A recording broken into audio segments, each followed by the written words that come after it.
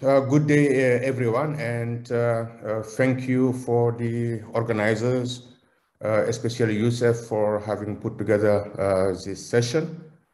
I'm speaking actually on behalf of my brothers, Youssef Torman and Matthews Tumbuka, co-MD of ASTREN and CEO of the Ubuntu Net Alliance.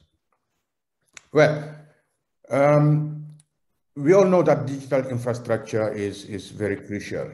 I think that COVID-19 has really showed that it is essential that we have this kind of infrastructure, especially for research and education. Maybe for those who don't know what NRENs, National Research and Education Networks, are about, NRENs are actually mostly publicly funded around the world. What they do is that they provide dedicated, connectivity for research and education institutions. This could be, it's not just about internet actually, because when people often talk about NREN, they think it's about providing internet access, but it's more than doing that. There are many other services that are provided by NRENs. And they are typically connected to regional counterparts, meaning that regional RENs in West and Central Africa connect to Northern and Africa, connect to Eastern and Southern, etc., etc. So we are linked also with the global RENs, in Europe, in Latin America, in the US, etc. And these linkages actually provide the opportunity for researchers and to collaborate together worldwide. Currently, there are more than 100 NRENs worldwide, in the world, and with 38 in Africa. Well, how do we connect the researchers, the faculty, the students, etc.? So if you look at it's actually something like hierarchical. So you come from the institutions like universities, like research centers, etc. They are interconnected at national level, and they form a national research education network. So here we are giving examples of RENU in Uganda, of Garnet in Ghana, on IRN in Algeria. So, and there is National Research Education Network at regional level. So they are interconnected to form the Regional Research Education Network. Here, Ubuntu Net Alliance for Eastern and Southern Africa, WACREN for Western and Central Africa, and ASTREN for Northern Africa, and also for the Middle East, for the Arab world actually. So, and these regional networks are interconnected with their counterparts in Europe, in Latin America, in the US, etc. So, who are we in Africa, for instance? So we have ASTREN, for Northern Africa, with the institutions, with the countries listed there. We have WACREN for Western Central Africa, and we have the Ubuntu Alliance for Eastern and Southern Africa. So, and you see here, for instance, that, all these regional networks are interconnected worldwide, so that researchers, in one country or in one region can collaborate with researchers in other region. So you see here, I think that Youssef did share this slide, in his presentation. So I won't say more about this. So this is a global research and education network allowing researchers to collaborate worldwide. So this is the history of RENs, regional RENs in Africa. It actually all started mid-2000s with the EUMED Connect project that was funded by the European Commission. So this is, then we had the Africa Connect 1 and Africa Connect 2 projects, and now we are actually now in the phase of Africa Connect 3.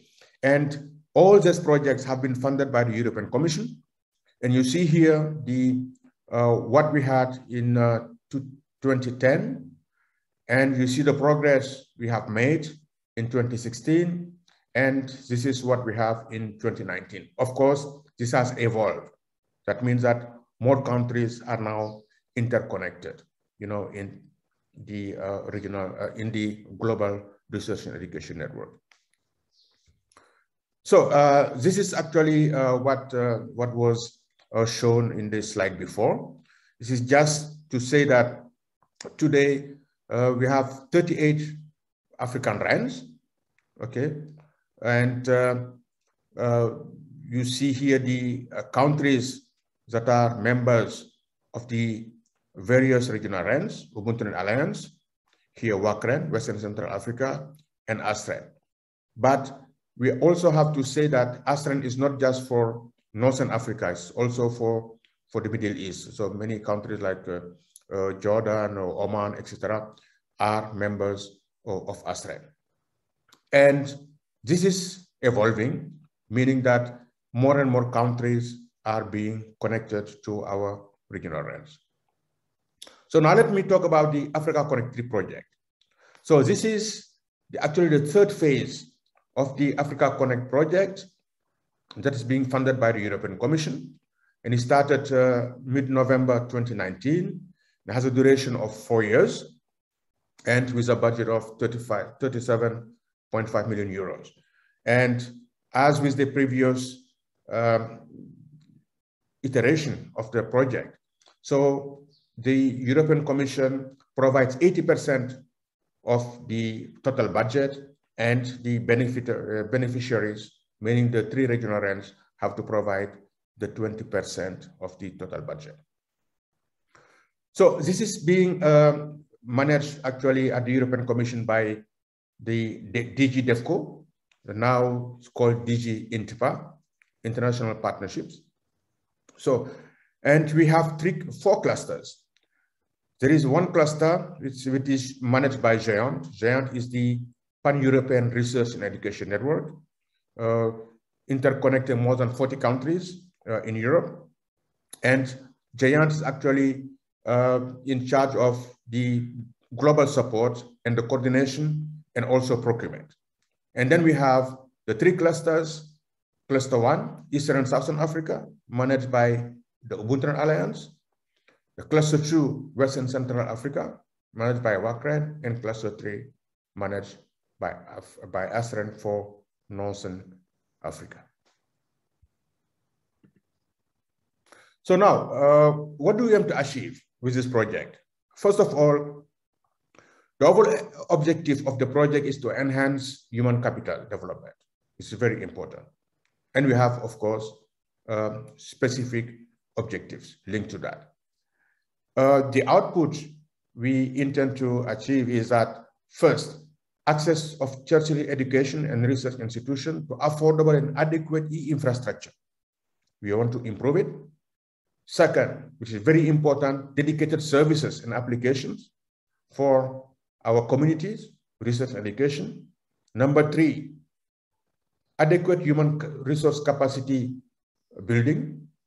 It's very important. And number 4, that we always need is raising awareness, sensitization. So this is something that is very important for government to support research and education. So our activities are divided in work packages. The work package 1 is regarding upgrade of research education network and infrastructure. That means that we want to continue building our infrastructure through daily maintenance, upgrading, etc., and providing cloud-based services. Work package 2 is about developing services and applications. And we want to highlight here something that is very important is trust and identity services like EduRoom, for mobility of researchers, of students, etc., and federated identity management for libraries, for instance. And something that is also very important is cybersecurity. That is one of the elements that is very important to us. Work package 3 is about capacity building. We all know that our best investment is in human capital. So this is something that is very important. And we want to improve our governance through system reviews and have sustainability plans. Sustainability is very important because we have at some point be able to move on with, with our own means, because the support won't be there, for forever. Sharing best practices is something that is very important, and women empowerment. So we have a program, a special program for that, and to empower women, to encourage them to go into STEMs. Work Packet 4 is about advocacy. As I said, this is something that is very important. Advocate, for RANs, for research education, and also engage user communities. Because what we are doing actually at the end of the day is about, providing services to the end users. And of course, show what we are doing through visibility and dissemination. In conclusion, what we are doing is actually provide connectivity, to research and education communities, mobility services, for staff exchange, for student exchange, etc. Having cloud infrastructures in place and supporting open science, especially through our LipSense project, and also engage with research and education communities such as those that are listed here as example: Afrigeo, GMS and Africa Area, DAS, FAP, etc. So how are we doing that? Through conference and workshops. Now, as you know, it's mostly remote. We also have to really have a sense of the needs of the communities we want to serve, coordinate our activities, support institutions to deploy services like EduRoom, EduGain, etc., to promote mobility. Other services that are very important to our institution, and promote open science and open science platform. And as I said earlier, support women and empowering them to be more engaged in science, technology, engineering, and mathematics. So here are our activities. Actually, as I said, we organize annual conferences, in our 3 regional RANs. So WACRAN had its own in March. This is the period where we do our conferences. Ubuntu Alliance is the next coming. It will be in Livingstone, in Zambia, in November.